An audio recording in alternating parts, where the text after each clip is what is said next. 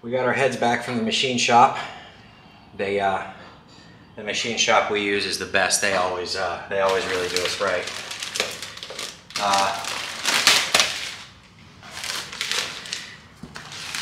These heads, these are I believe 823 casting heads.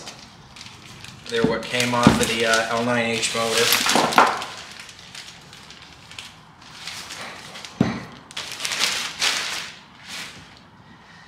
They have machined 30 thousandths of material off of the deck, off the surface of the head, and this should raise our compression on the L9H motor from 10.5 to 1 up to 10.8 to 1. This should give us good power everywhere. But before these heads can go on, we need to change the valve springs.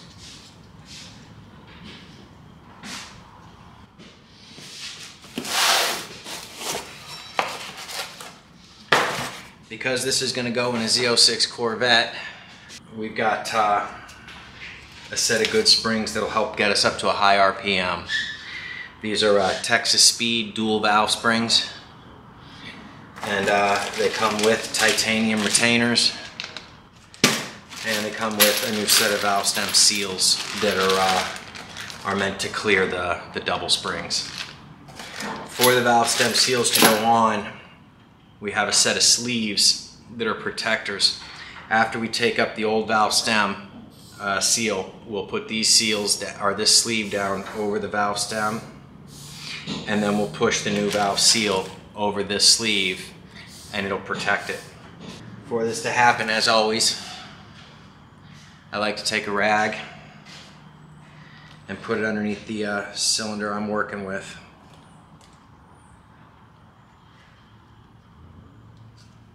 Just to make sure the valve doesn't fall down a little bit while I'm trying to compress the spring. We want the valve to stay up as high as we can, so we only have to compress the spring a little bit, not all the way. So I don't know if I'm going to be able to get these valve springs on and off by myself, or if I'm going to have a assistant help hold the head down going back together. Let's see how far we can get with this.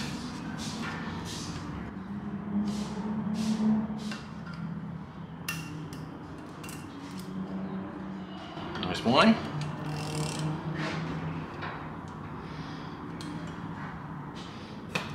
You know, it's a shame because these are brand new valve stem seals. Let me get this up and I'll show you guys the difference. The difference between these valve stem seals, this is the one that came off and this is the one that's going on. The Beehive has a pretty big base to it, so it can have this little step on the end where it gets wider for, I guess, for stability or something, or to help center the spring. But because the new ones are double springs, it needs to be the same shank all the way down to the base, and that's what these new ones are. We do not ever just put this on all by itself.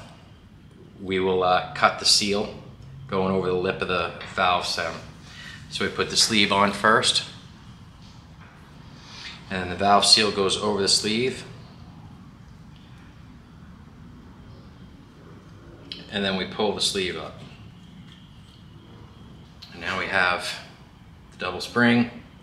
It can go on. The retainers are different. Again, for the exact same reason. This is the Beehive retainer, just one little seat. And this is the titanium retainers. They got two seats for the inner spring and for the outer spring. And there's one. And we were able to get it all by ourselves without locking the head down. And then move on to cylinder 2, or the intake valve on this will be, ooh, these heads can be ambidextrous. The plug is in this one, so this is cylinder number 2, exhaust valve, this will be intake valve.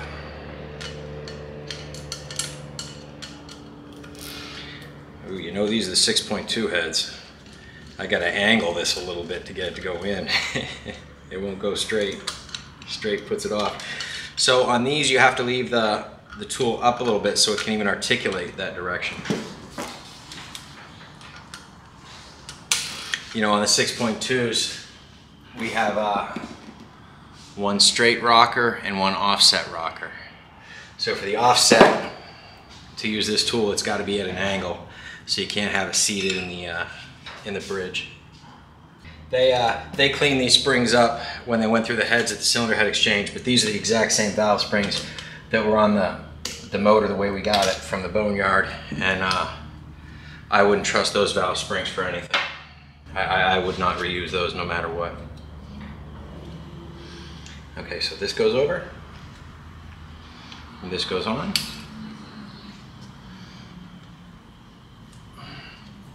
This comes up, spring goes on, titanium retainer goes on, and then this goes back down. Almost forgot, the rag needs to go under the cylinder that we're doing, because we don't want the valve to drop down. That little extra bit that the valve drops down means you gotta really work hard to overextend the spring to get the keepers to release and then get them back in. Having that rag under there is a big part of how this all happens so easy and nice. You know, I forgot, I think in my last video I was saying that I got this this tool from Amazon or somewhere, but really I got it from Lingenfelter. I've had it for a while. I've had it since my awesome job at the Corvette shop. These are all Texas speed parts we're using. We expect nothing but good times. And we won't be saving these old beehive springs for anything. Take the sleeve off, put our spring on, titanium retainer. There we go.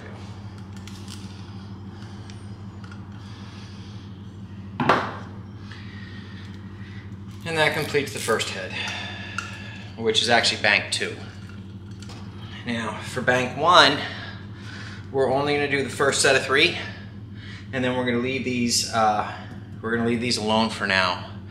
We have a set of checker springs that we're going to use to verify our piston to valve clearance, along with an extra head gasket that we bought just to throw away. We need to be very careful about checking our piston to valve clearance when we shave so much material off the cylinder heads, and just make sure that that the pistons and the valves aren't going to want to do the touchy thing. The checker springs are a very soft spring, and they will let they'll let the lifter stay fully extended instead of putting preload on it. So if you have clearance with the checker springs, then you should be safe even if the lifter wants to pump up or whatever. While at the machine shop, they changed all of these exhaust valve guides. They said they were all wiped out. It added a little bit to the job, but it feels good going back together knowing that we got fresh valve guides. So all of our valve springs are in except for 2, which would be cylinder number 1. And we really want to check our piston valve clearance, because we've milled these heads to the tune of 30 thousandths, and we got a little bit of a hot cam going in. It's only 600 lift, but we want to check. So we're going to use these special springs. These are Iskandarian or Iski made springs. These are specific checker springs. They're a very thin, lightweight spring. This way the springs will not overwhelm or create lifter preload. So we'll understand exactly what our amount of clearance is even after the lifters pump up. This build is using LS3 lifters, which have a slow bleed down. So it's very possible to think that they will that the lifters will pump up and energize from oil pressure, and that distance will be added to the total amount of valve lift. These checker springs do not seat properly on the stock valve seat. So we're going to go ahead and install our special valve seals that we got for double springs, because they don't have that lip, and the ISKI spring will seat totally on them. As always, we put the sleeve on first, then the seal goes on.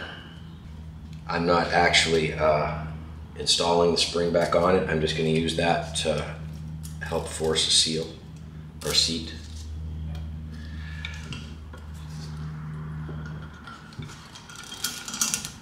Perfect.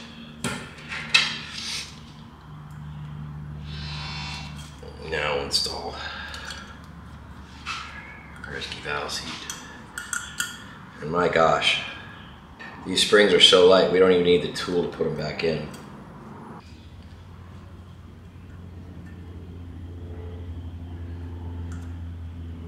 There's one, and there's two. And there we go. And now we can put these heads on the motor. First we got to put some clay on the piston, and then we can bolt these heads down, bolt the rockers down on this cylinder, and I'll bolt the rockers down on a cylinder next to it too, or maybe I'll do the two ends. And then we'll measure our piston to valve clearance here. We'll also measure on one of these other springs, but this will give us a really true reading of the max amount of lift that we'll get, even when the lifters are fully charged up. These springs will keep a preload on the lifters, and we can't simulate the oil pressure that's going to fill the lifters. And so it's really important when you're checking piston valve clearance that you have a light set of checker springs installed.